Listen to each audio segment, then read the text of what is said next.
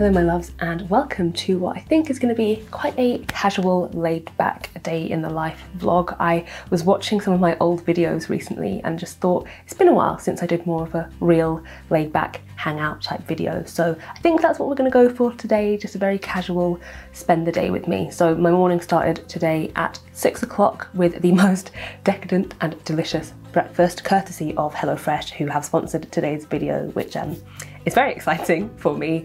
For 50% off your first box and 35% off the next 3, you can visit the link in the description or use the code MINNIESMALL at checkout. But after that, I cracked on with working on the latest sticker design for my Patreon reward bundles. This month's theme is rainbow, so lots of colourful designs to come up with.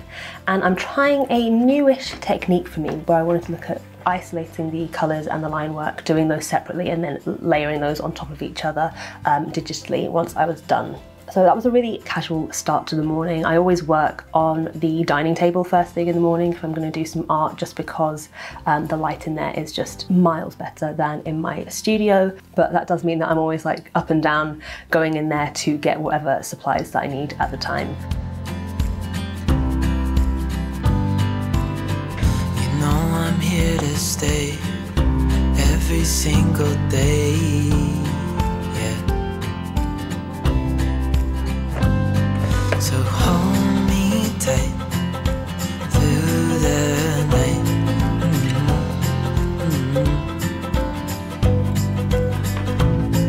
It's just us two, me and you.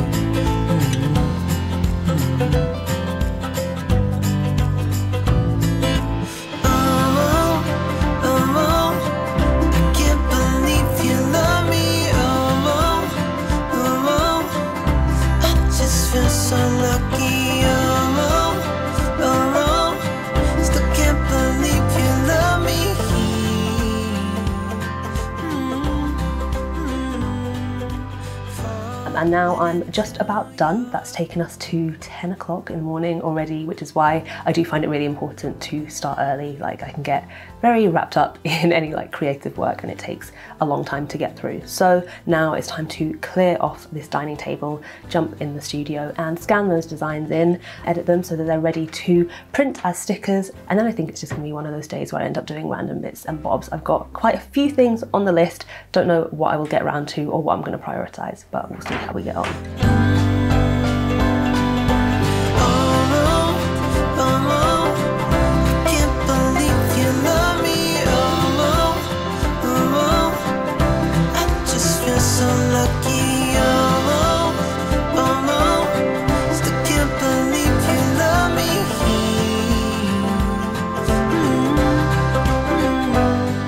You can probably see now why I tend to do as much as I can in the other room in the morning, because the light in here is abysmal. Hopefully you got to see what I was doing there. I basically scanned in those paintings and adjusted the colours and the lightness and the darkness, layered the line work over the coloured layer, and it all worked out really nicely. And then I just go around every item, every sticker, just so that it has a white background on it. I sometimes have a coloured background on the sticker sheet, sometimes I don't, but I thought for this rainbow theme that would work really well. So now I'm going to open up Silhouette Studio. I cut my stickers with Silhouette Cameo 4 machine. I've got 2 now as well at the office, but yeah, I do all of this stuff here, then I save those files to the cloud and actually cut the stickers at my office / my mum's house, which I'm going to do a complete other day, but for now I want to have those files set up. So I will show you a bit of my process there. Okay, so this is the Silhouette Studio, and the first thing I do is create the actual sticker sheet, which is going to be 4 by 6 inches, and it's like a rounded rectangle.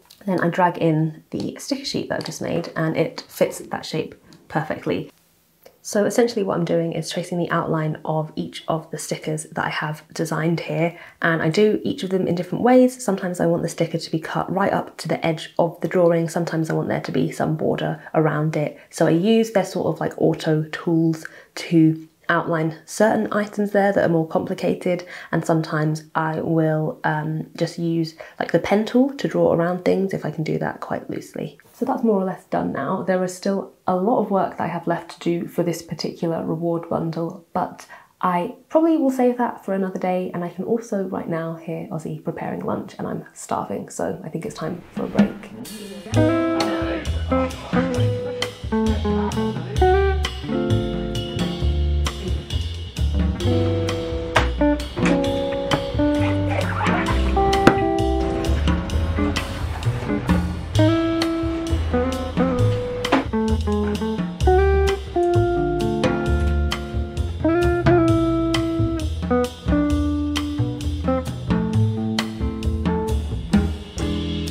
So this is usually the time of day that I have the most energy after a little bit of a lunch and a quick tidy up. And also this is usually the time of day where Ozzy has left for work. He's back at work now. So this is the perfect time for me to schedule in stuff like if I've got a meeting or if I want to do some filming, which I think is what I'm going to do today. There's a video that I've had in mind for a while that I want to crack on with. I wanted to talk about all the art that I typically make in a month. I just think it's an interesting topic for people to see, either if they are looking to make art their career or do something like I do where it's like a social media art balance, just to maybe see at least my example of how much art I make. I think I've been putting this off just because once I figured out how much art I was making, I felt a bit like an imposter, like an artist that doesn't make that much art.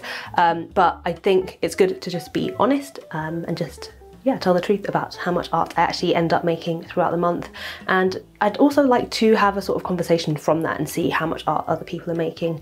And it's been helpful also for myself to have a good look at where I'm spending my time and if I do want to spend more time making art rather than making videos or anything else. So I'm gonna set up for filming. I'll let you see how I do that. I'm so out of practice holding this camera. My upper body strength is non-existent. So yeah, I'm gonna set everything up and I'll show you what I end up with.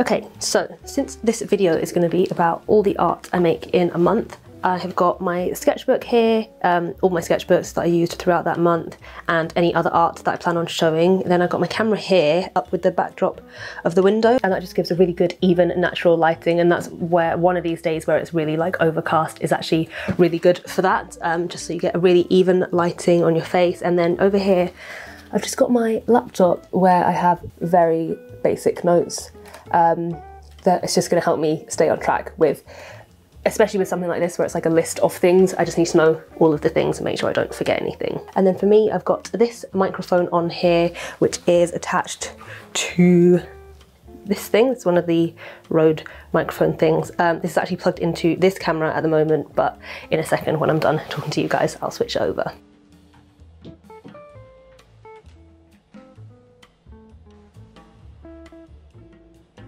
I have been self-employed full-time for over 4 years now. See you soon for the next one. Bye.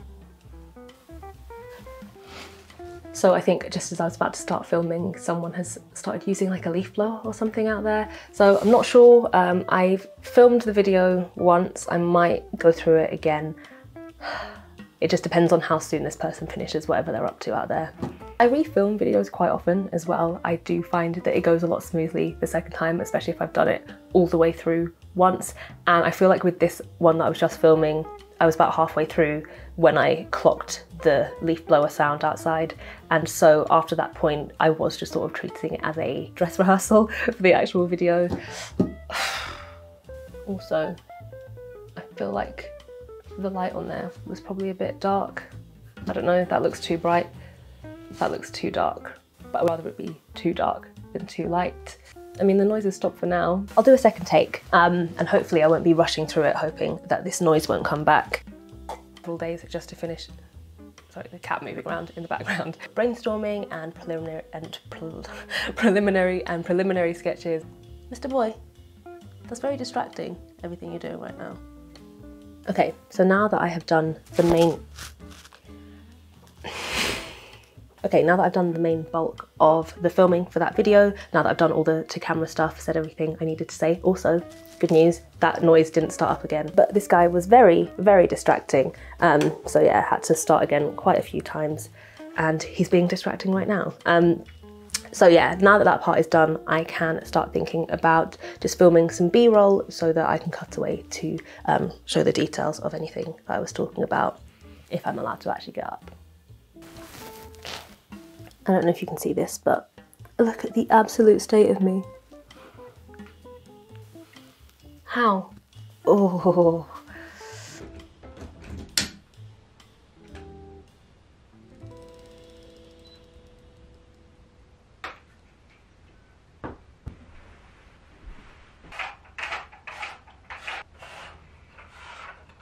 Okay, I've tidied up all of my filming stuff now from next door. I also had my like daily afternoon in bed break, like a good half hour. I usually end up calling my mum. That's a habit that came from lockdown. I used to ring my mum maybe like a couple of times a week, and then I'd also go and see her a couple of times a week. But when I stopped being able to go and see her, it became a daily phone call, and we haven't dropped that. So yeah, just a quick chat, spent a bit of time texting people as well. And now I guess the most logical thing to jump into next is editing that video that I just filmed, especially while it's fresh in my brain. I do have some days where things are a bit more themed. I think you can be a lot more productive if you're not jumping from one task to another. So if I had like batched a load of filming into this day, or a load of editing, or a load of sticker making, or whatever else, but it just doesn't always work like that in my life. Like sometimes I just need to go with whatever I'm ready to do at the time, whatever I'm in the mood to do, whatever I have the energy to do, and whatever needs doing most urgently. So that's generally how I'm working at the moment. And the next best thing to be getting on with off the top of my head is editing this video. And I feel like I might be able to get that done before the end of the day, but that is probably going to be the very last thing that I'm going to be getting on with work-wise today.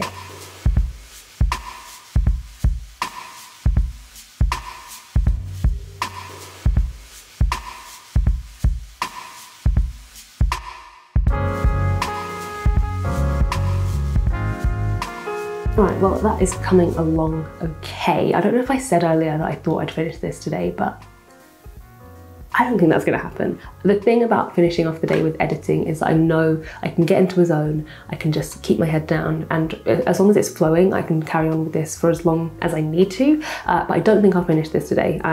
We're nearing the end of the day. I'll give it another hour or so, and I'm getting hungry. This is usually the time of day where I start thinking, what am I having for dinner? And as I said, Ozzy's back at work now, and as you saw earlier, he does take care of our food 90% of the time, but now that he's working in the evenings again, it's back to me to be like using the last half hour to hour of my day, like rifling through our fridge, seeing what we've got, going online to find recipes, and like seeing if I can like measure up what we've got with the recipes that I can find. So it's been really refreshing having HelloFresh to deliver these varied recipes straight to my door. The ingredients are really high quality, they're seasonal, and they're from local British suppliers wherever possible as well, which makes it so surprising that it can come to like £3.25 per person per meal. I genuinely appreciate being able to go about my workday knowing that dinner is taken care of. It means that I can just sort of sit here, focus in, and know that at the end of the day I've got everything I need, including an easy to follow recipe card, just to be able to confidently make something that I normally wouldn't.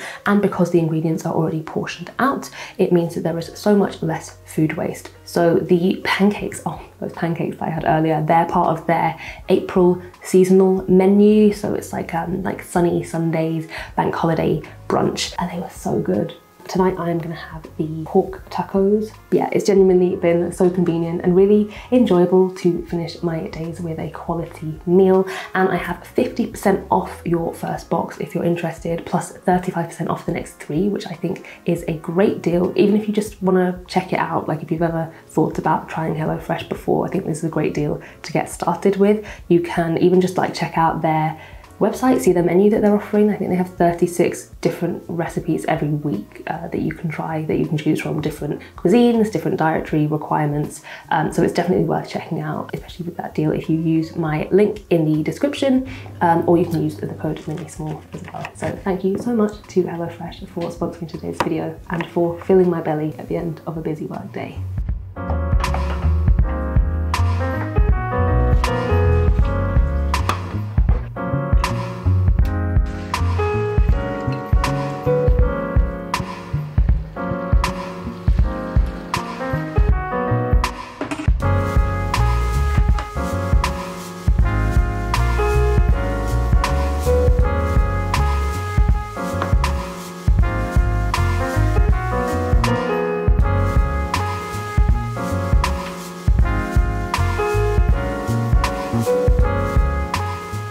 Okay, quick outfit change. I am a lot comfier and cozier now to wind down the evening. I say a little bit comfier. I am literally wearing pyjamas. It was a lot more acceptable, I think, when the evenings were getting darker earlier, but now that things are getting lighter, it's coming up to 7. So yeah, it might be a bit early for PJs, but I wanted to get cozy, and basically between finishing work and eating dinner, I usually try to get in a really quick workout. I'm doing HIIT workouts on my stationary bike. So because I only have to do that for like, I mean, I only do it for like 15 or 20 minutes, honestly, because it's high intensity, you don't have to put that much work into it, and you guys know that I do not like exercise, so being able to do something quick and like really intense is a lot better for me than doing like something really long and boring. And I usually follow that up with a couple of YouTube videos, like a couple of YouTube workouts. Like I like I think her name's Maddie, MadFit is her channel. She does like some song workouts, which I really like. I find those quite fun.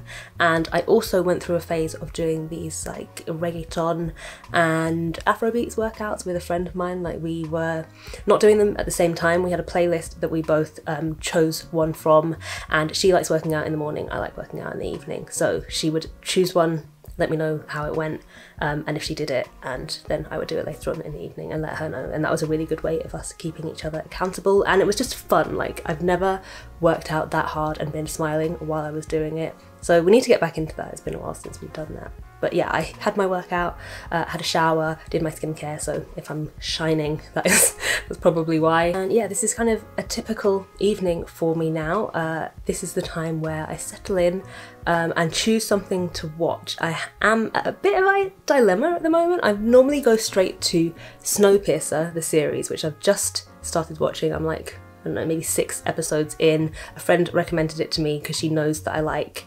dramatic trash. And it is just that. I mean, it's very dramatic, a little bit ridiculous, just lots of action. It's not like unwatchable, it's just a bit over the top, you know? But yeah, I'm really loving that. That's been my go-to for the evenings. But somehow I ended up just browsing Netflix, and I feel like they've got loads of new stuff on there that I haven't seen before. So I think I'm gonna spend a bit more time browsing. I've got my wine here, and it's been a good productive day for sure. I always feel nervous going into these vlogs that are less planned, less structured, less of a sort of direction to them. So I'd be curious to know if you guys found it interesting. I just never know if my day is gonna go as well as it did today, like if I'm just gonna end up sitting at my desk all day and it just not make an interesting video. So I'd love to know if you're interested in videos like this, and also if you're interested in seeing just the sort of day-to-day life stuff that I throw in there every once in a while. Either way, I've really enjoyed bringing you along with me today. So I will let you know what I end up watching, and I guess I will see you soon in the next video.